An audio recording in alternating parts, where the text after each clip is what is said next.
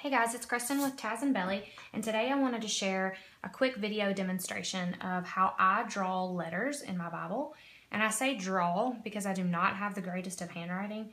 My husband gets on to me all the time for how terrible it is and that he can't read it. So it's funny to me, and even more so to him, when I get compliments on how pretty my letters are.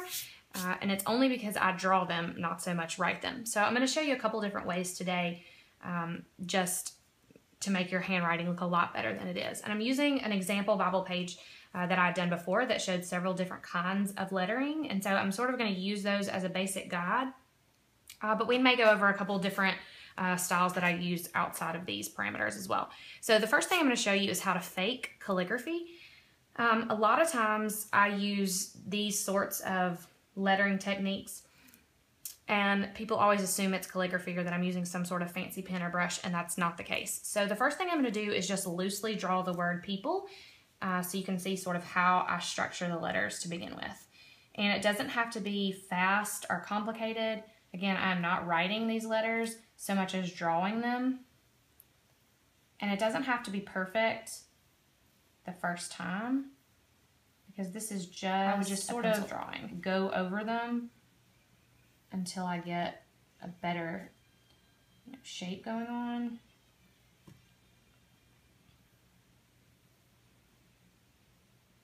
I want the loops to be a little bit bigger. I want that L to be a lot taller. I'm going to change the way the end of that E looks. So you can see I've got a lot of lines going on, and we're not necessarily going to be using all of those lines. So the first thing I'm going to do is just to go over the line drawing with a pigment liner. This is a 0.3, which is my favorite size, especially to get started with letters. So I'm not going to go over every one of these lines, obviously, because I don't want to keep them all. I'm just going to get a basic idea for what I want the letter to look like. And even now, I'm not married to the shape that I have penciled in, so if it goes a little crazy or a little different, that's okay. Okay, so now that we have the basic shape of the letter, we can go back and sort of beef it up a little bit. And a good rule of thumb is to think about downstrokes and upstrokes. A lot of times people assume that you thicken up the left-hand side of the letter or the top or the bottom, and really that's not true at all. It depends on the way that you draw the letter. So you'll see us sort of go over it while I'm sort of thinking in my head how I would draw it. So this is an upstroke, so I don't do anything to it, but here would be a downstroke, and so I would fatten up that stroke a lot. And a lot of times I'll go over the entire letter while I'm doing this just to make sure I get a really good clean line. And so again, this is the upstroke, so I don't change anything about it, but here on the downstroke, I'm going to make it a lot thicker. All right, so I'm just going to go around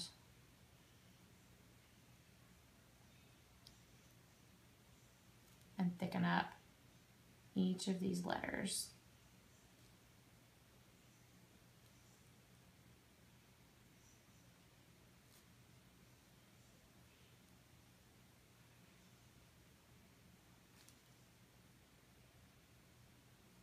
Okay, and so once I have that all laid out, then I would just sort of go back with this pen or a thicker one.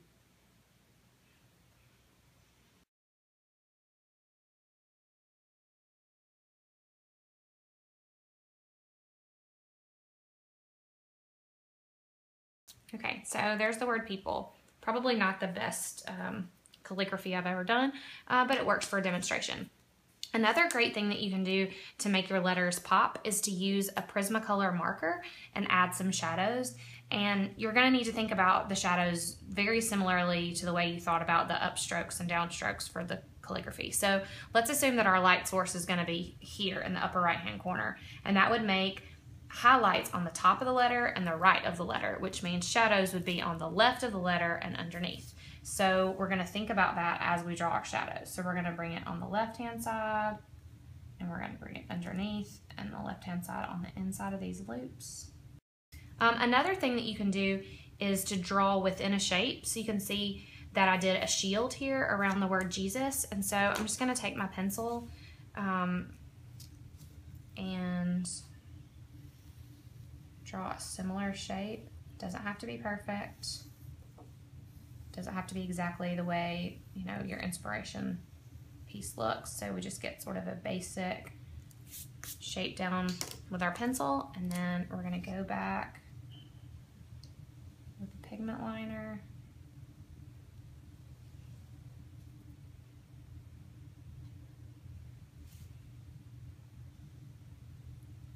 And get the basic shape in. We can always go back and take that pencil line out in a little while. So I really like it when you fill in a shape with lettering. It changes the shape of the letter. If I were to write the word Jesus, obviously there wouldn't be this you know, fluctuating baseline, but it looks really nice to draw your letters that way. It's much more interesting. So the S is in the middle, so I'm going to start with the S, and to begin with, I'm just going to draw, you know, just a little bit of a pencil shape, like so, and then I'm going to draw the other S. That way I know exactly how much room I have for the U, like so. Same way over here. I'm going to draw our J, and then our E. So if I need to fill in a little bit more of this room, I can make my S a little bit curvier, like so. So that looks really nice. And now you'll see here, this is sort of a bubble letter as opposed to just a line drawing. To me, the easiest way to make a bubble letter is to draw out your words first and then to trace around them with the pen. So that's what I'm going to do here. I'm just going to draw around the pencil lines that we made.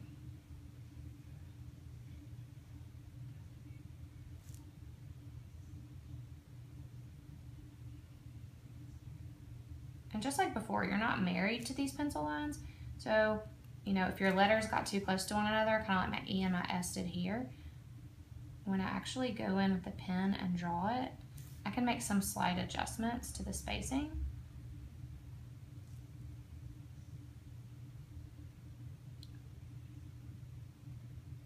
Which will sort of help with our overall outline, layout. And you can see that I kind of goofed up on my S here a little bit.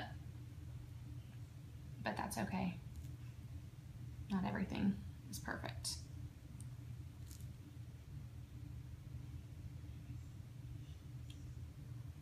So everybody can draw bubble letters. There's nothing to it. So there we have the word Jesus.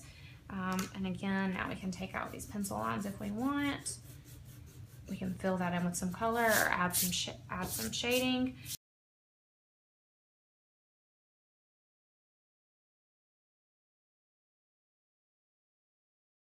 A couple other things we could do. So let's add in these few lines, may hate us because of.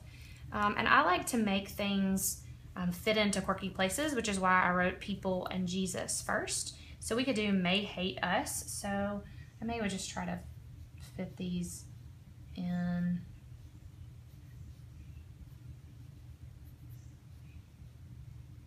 Here at the top. And we'll vary the size and the height of these letters just so it all doesn't look the same. And a lot of times I like to use wide letters, especially for short words. Sort of let it fill in some space. So we'll do people may hate us, and now we're going to do because of.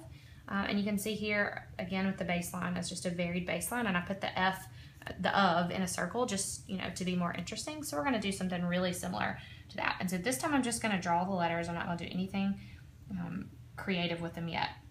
So for letters like B's and P's and R's and E's, where you have a center point of the letter, and normally maybe for the letter E, the crossbar would be right in the center, or the same for the B. I like to either make the crossbar at near the top or near the bottom, just because I think it makes the letters more interesting.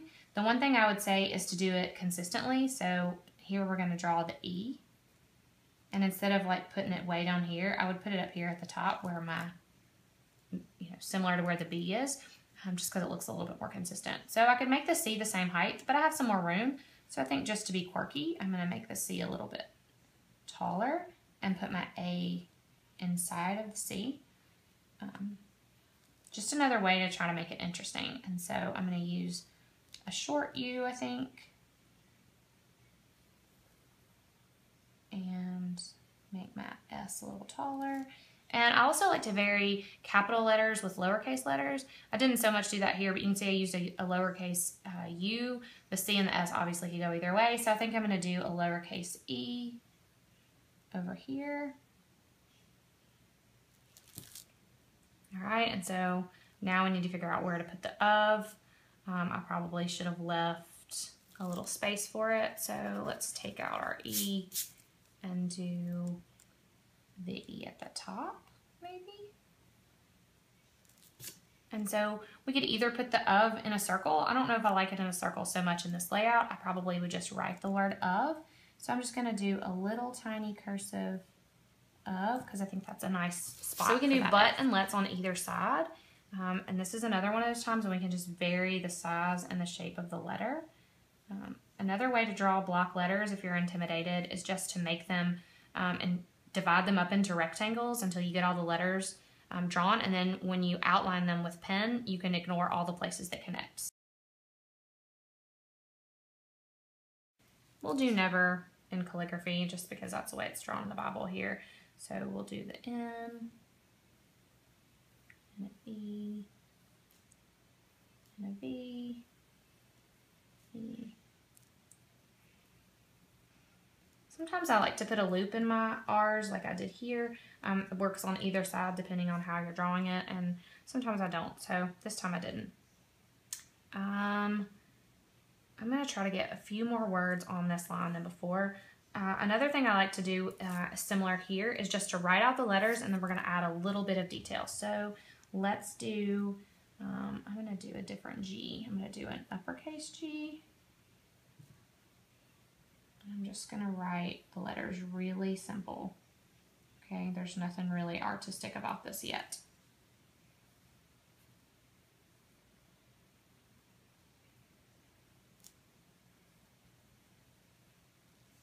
And I think this quote works just as well without the letter A here. We can say never give them reason instead of never give them a reason. And I think it will fit a little bit better.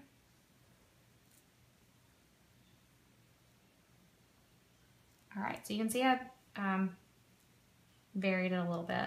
All right, people may hate us because of Jesus, but let's never give them reason. And again, we're going to spread this out a little bit. And here's another one of those times when let's vary between uppercase and lowercase. So we're going to go uppercase H, lowercase t, uppercase E, and I'm going to go ahead and do an uppercase E, and I'm going to put that crossbar away at the bottom. And then Jesus, we're going to want to capitalize because Jesus. And we'll do an E, S, U, S.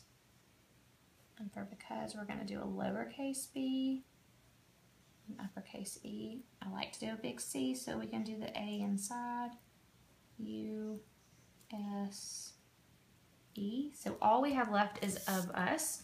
And I'm going to kind of do the same treatment I used to do a reason, which is sort of to stretch out a cursive. And so I usually do a little bit of a leading edge. So O, and there's my F, and then my U, and my S. All right, and then maybe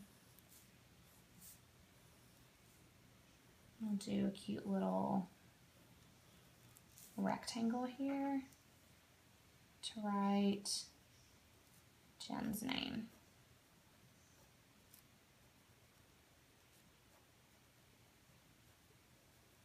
All right, so let's go back in and add some detail.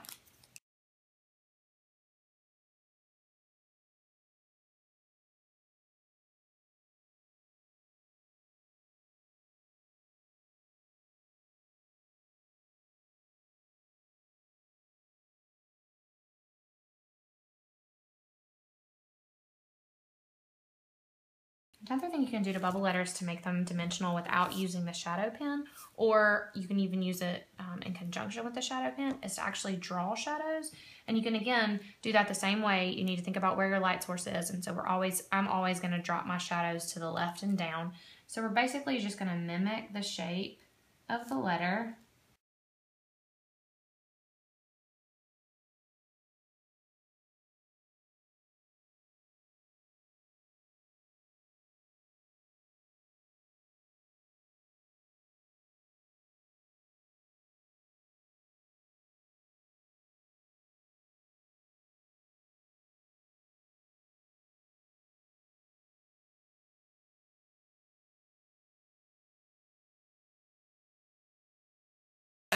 that looks nice and clean. And at this point, I would take the fine tip side of my Prismacolor marker and just go back in and add a few little quick shadows.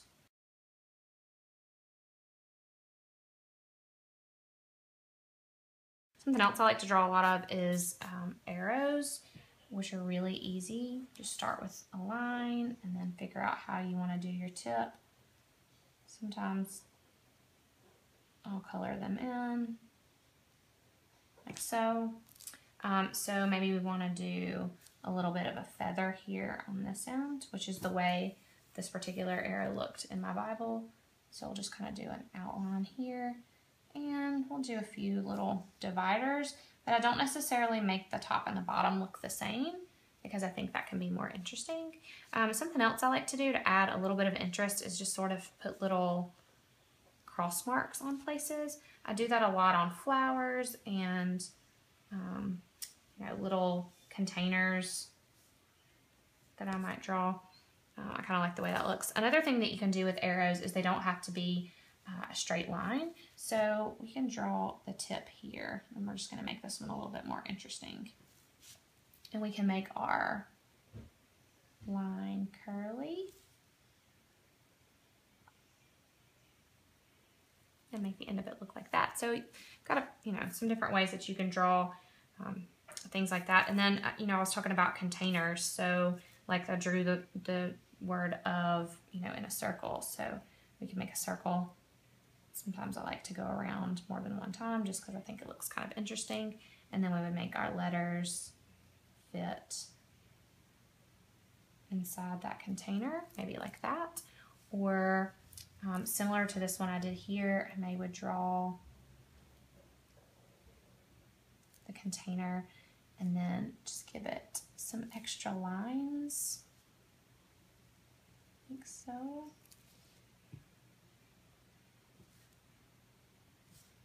And then maybe fill some of those lines in on the edges.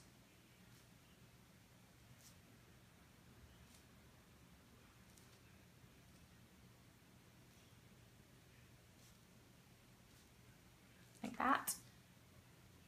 Maybe I'll use that for a signature on something. Another thing you could do is to use a rounded rectangle to hold your words. Like that. Sometimes when I write the word love, I like to use the heart instead of an O, which is always fun.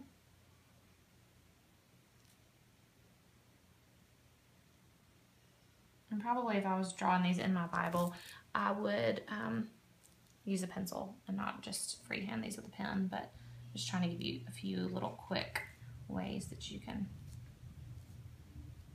make some marks. I like to make stems and poles and things striped. A lot of times I'll just leave them like that, or you can fill in your stripes, which looks pretty cool. And again, I like these little extra pieces and parts. So I'm just going to show you a couple other ways that you can make letters. A lot of times I like to practice letters, so maybe I want to draw the letter G, and so I'll do an uppercase G like that, or I could do an uppercase G like that and add a little bit of weight, and I could go back and fill that in, or I could do an uppercase G like that. And then with the lowercase g, we could do that in so many ways. We could do it sort of like a typewriter, so we can draw two circles. And then we can connect them here on this one side, and we can give them a little flourish there on that side, so that's fun. Or if you just want to do a regular G, you can sort of vary the way you do the tail. which completely changes the way the letter looks. Also with a cursive G,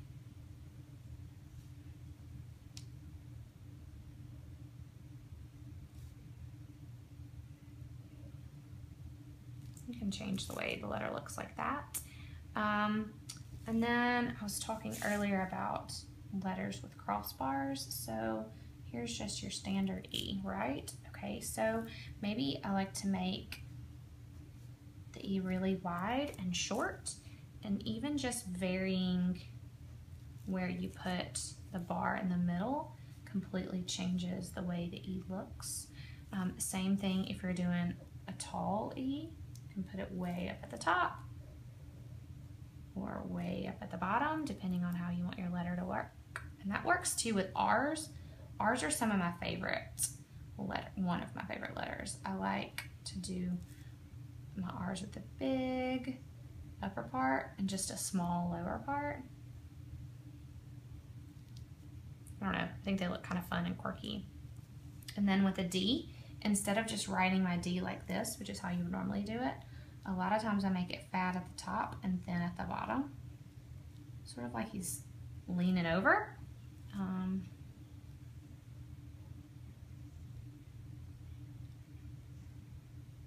Kind of like the way that looks. We've done bubble letters, but we haven't done a cursive bubble letter, which is kind of fun. And so I would use a pencil for this. So I would write the word be still. I'm going to write it a little bit different than that one. For a cursive, lowercase b is kind of hard for me. I kind of have to think about it. I always want to draw it like this, which sort of looks like an F. So I typically still do the loop and come down, but then go over. So maybe like that.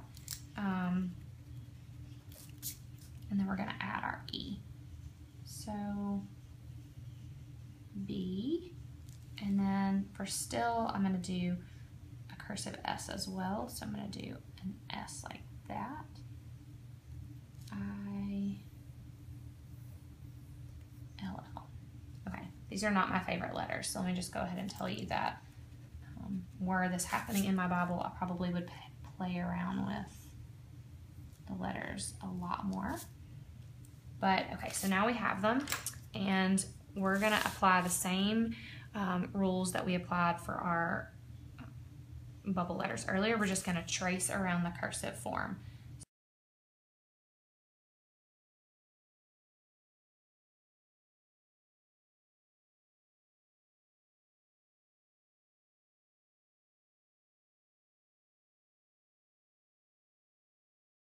I'm going to draw a really, really quick flower. A flower also seems to be sort of a popular thing that I draw that people like.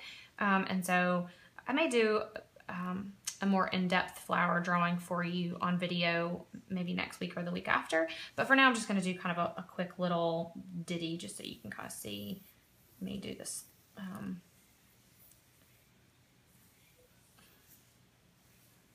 Lettering. So draw this little bit of a flower, we'll do sort of something in the middle, maybe some little guys here in the background. So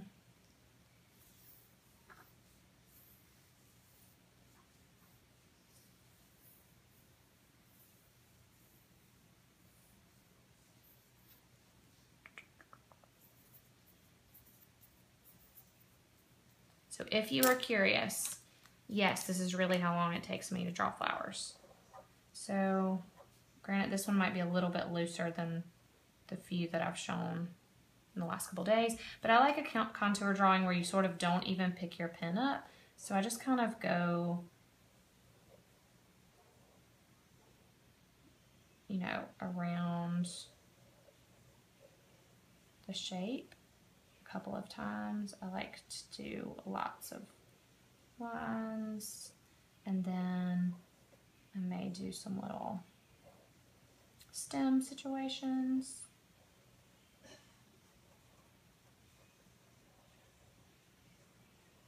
And again, none of this has to be super precise. So this one we're going to do a little bit different.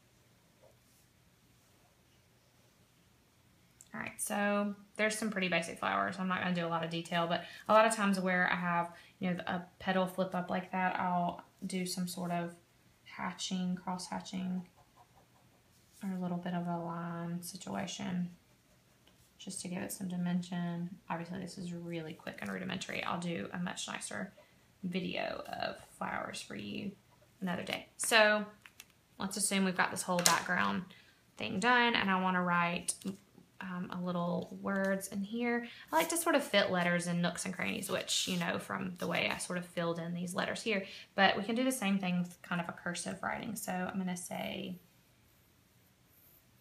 bloom.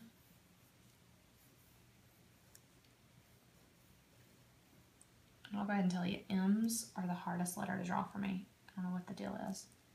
So bloom.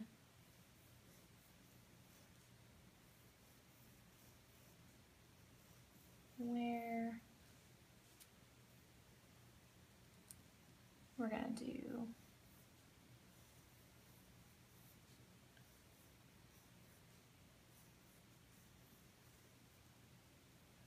your, and I'm actually not gonna do the word planted in cursive just because I want it to look a little bit different.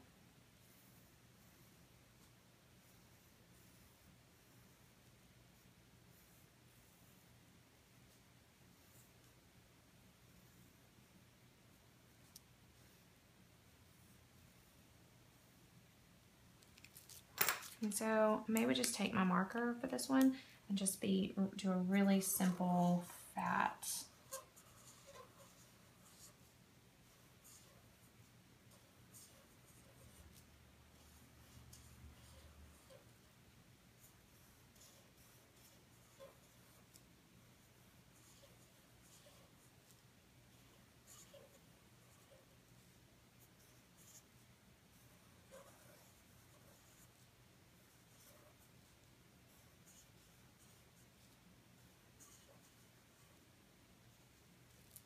And then for planted, I'll switch over to the smaller side. Still pretty heavy tip.